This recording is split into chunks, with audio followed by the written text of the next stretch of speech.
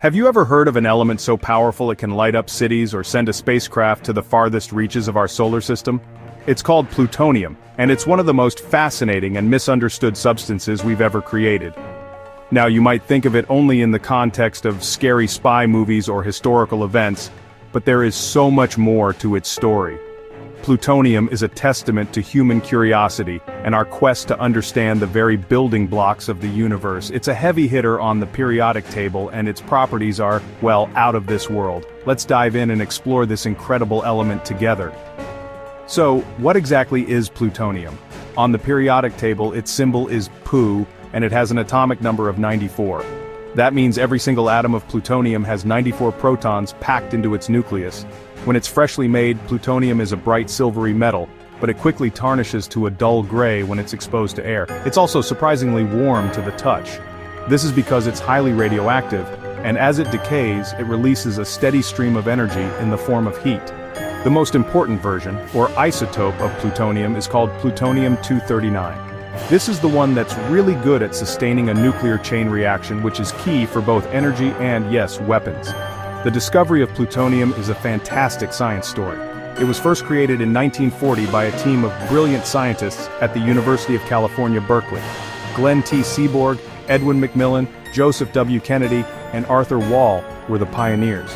They didn't just dig it out of the ground, they made it. They bombarded a target of uranium-238 with particles called deuterons in a giant machine called a cyclotron. This experiment transmuted the uranium into a brand new element.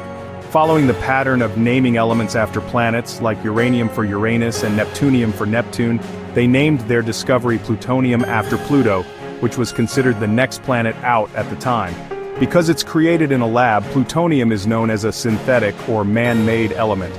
You won't find large, mineable deposits of it anywhere on Earth. While incredibly tiny trace amounts can occur naturally in uranium ore, it's not enough to be useful. For all practical purposes, every bit of plutonium we use has to be manufactured inside a nuclear reactor. This process starts with uranium, specifically the common isotope uranium-238. Inside a reactor, a U-238 atom can absorb a stray neutron. This simple act sets off a chain of events that transforms the uranium atom step by step into a shiny new atom of plutonium-239. It's modern-day alchemy, all powered by nuclear physics. Creating plutonium is one thing, but getting it out is another challenge entirely.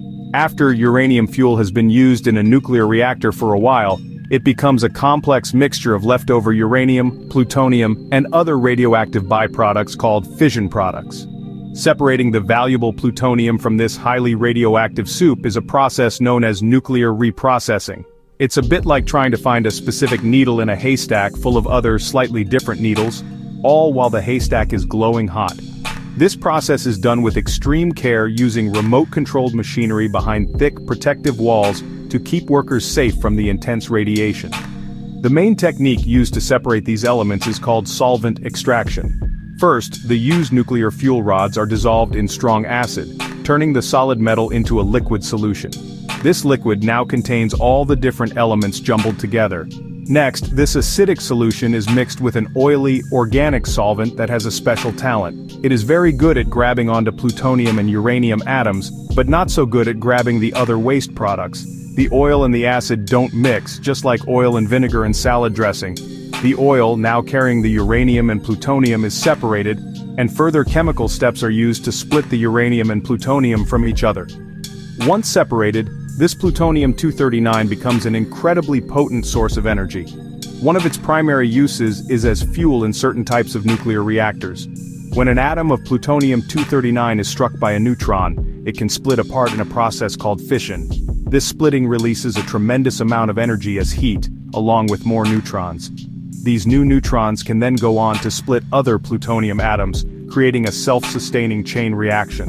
This controlled reaction generates immense heat, which is used to boil water, create steam, and turn turbines to generate electricity for our homes, schools, and hospitals. It's a powerful way to harness the energy locked inside an atom. Of course, the same properties that make plutonium-239 an excellent fuel also make it a key ingredient for nuclear weapons.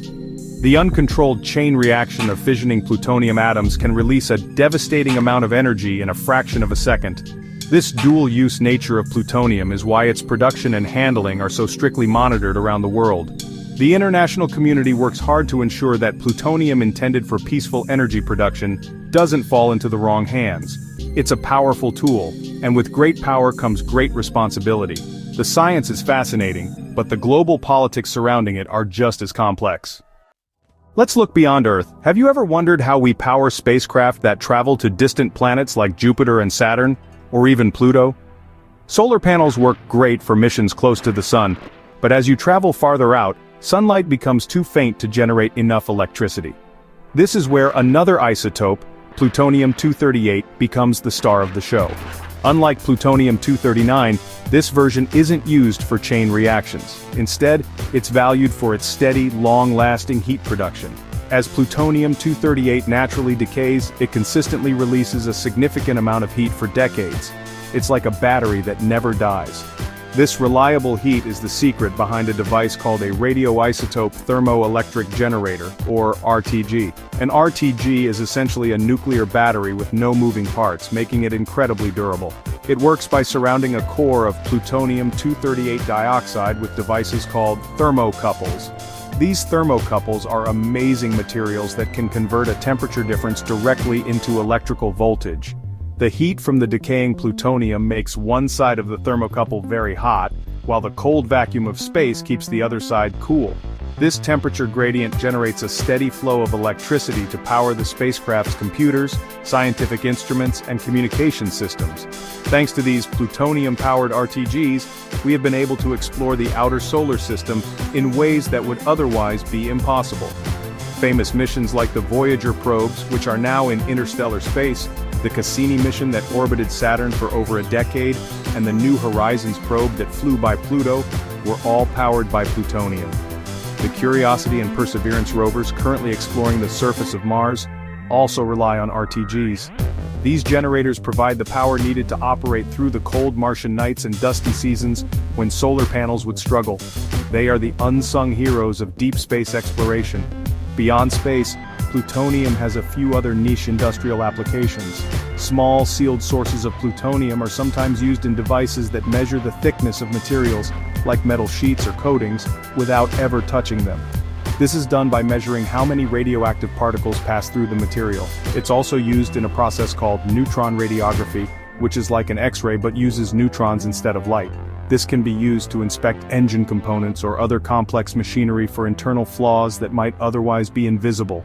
These uses are highly specialized but show the versatility of this remarkable element when handled with care.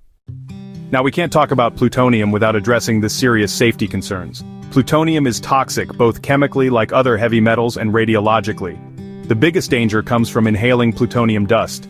If tiny particles get into the lungs, their alpha radiation can damage surrounding tissue over time, increasing the risk of cancer.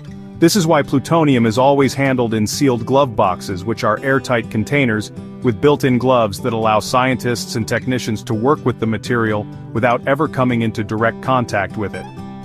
The facilities that handle plutonium have sophisticated ventilation and filtration systems to prevent any accidental release.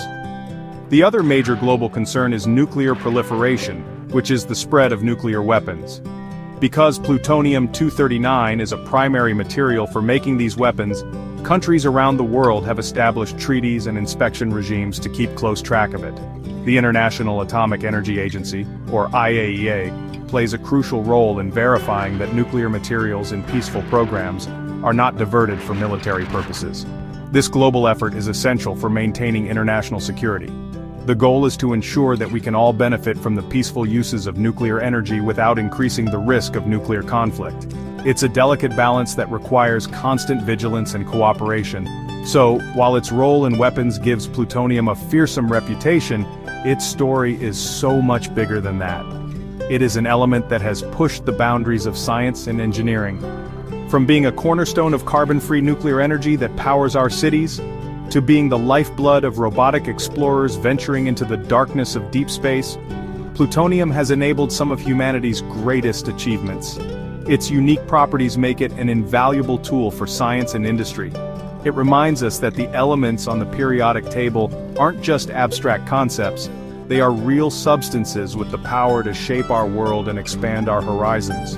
As we continue to explore the universe and search for sustainable energy sources here on Earth, our relationship with elements like plutonium will continue to evolve.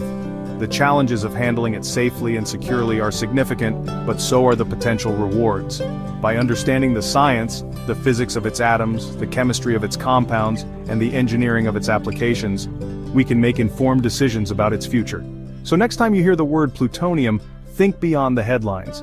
Think of the science, the exploration, and the incredible journey of an element born not in a star, but right here on Earth, in a laboratory. Consider the possibilities.